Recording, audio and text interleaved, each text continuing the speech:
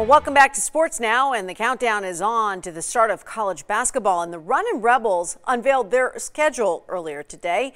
UNLV starts the season by hosting Montana State next Wednesday at the Thomas and Mack Center. However, no fans will be allowed at home games for the 2020 portion of the schedule. The Runnin' Rebels will also take part in the Maui Invitational, with their first game in the tournament coming against 16th ranked North Carolina. That game is scheduled for Monday, November 30th.